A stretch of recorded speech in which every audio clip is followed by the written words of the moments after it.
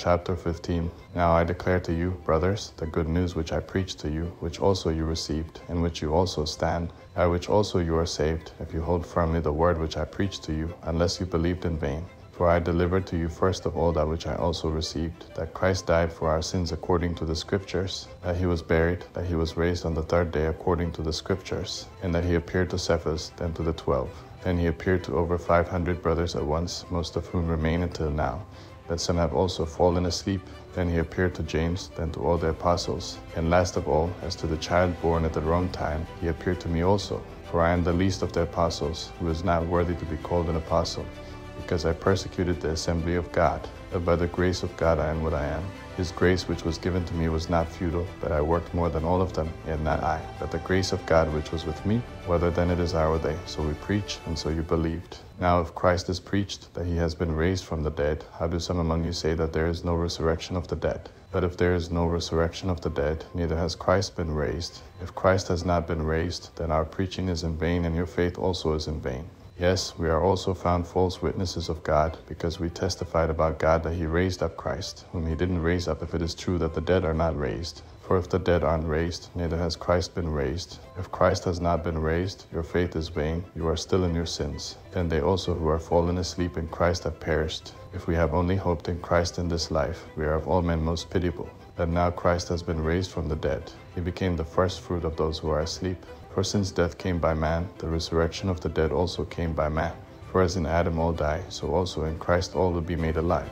That each in his own order, Christ the first fruits, then those who are Christ's at his coming. Then the end comes, when he will deliver up the kingdom to God the Father, when he will have abolished all rule and all authority and power. For he must reign until he has put all his enemies under his feet. The last enemy that will be abolished is death. For he put all things in subjection under his feet. But when he says, all things are put in subjection, it is evident that he is accepted who subjected all things to him. When all things have been subjected to him, then the Son will also himself be subjected to him who subjected all things to him, that God may be all in all. Or else what will they do who are baptized for the dead? If the dead aren't raised at all, why then are they baptized for the dead? Why do we also stand in jeopardy every hour? I affirm, by the boasting in you which I have in Christ Jesus our Lord, I die daily. If I fought with animals at Ephesus for human purposes, what does it profit me? If the dead are not raised, then let's eat and drink, for tomorrow we die. Don't be deceived. Evil companionships corrupt good morals. Wake up righteously and don't sin, for some have no knowledge of God. I say this to your shame,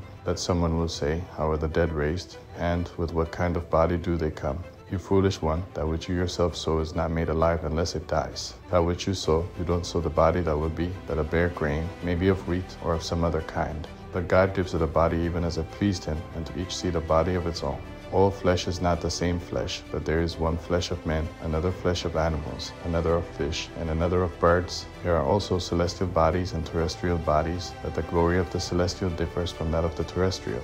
There is one glory of the sun, another glory of the moon, and another glory of the stars. For one star differs from another star in glory. So also is the resurrection of the dead. The body is sown perishable, it is raised imperishable. It is sown in dishonor, it is raised in glory. It is sown in weakness, it is raised in power. It is sown a natural body, it is raised a spiritual body. There is a natural body, and there is also a spiritual body. So also it is written, the first man Adam became a living soul. The last Adam became a life-giving spirit. However, that which is spiritual isn't first, but that which is natural, then that which is spiritual. The first man is of the earth, made of dust. The second man is the Lord from heaven. As is the one made of dust, such are those who are also made of dust. And as is the heavenly, such are they also that are heavenly. As we have borne the image of those made of dust, let's also bear the image of the heavenly.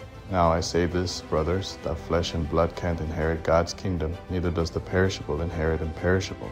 Behold, I tell you a mystery. We will not all sleep, but we will all be changed in a moment, in the twinkling of an eye, at the last trumpet. For the trumpet will sound, and the dead will be raised incorruptible, and we will be changed. For this perishable body must become imperishable, and this mortal must put on immortality. But when this perishable body will have become imperishable, and this mortal will have put on immortality, then what is written will happen. Death is swallowed up in victory. Death, where is your sting? Hades, where is your victory? The sting of death is sin, and the power of sin is the law. But thanks be to God, who gives us the victory through our Lord Jesus Christ. Therefore, my beloved brothers, be steadfast, immovable, always abounding in the Lord's work, because you know that your labor is not in vain in the Lord.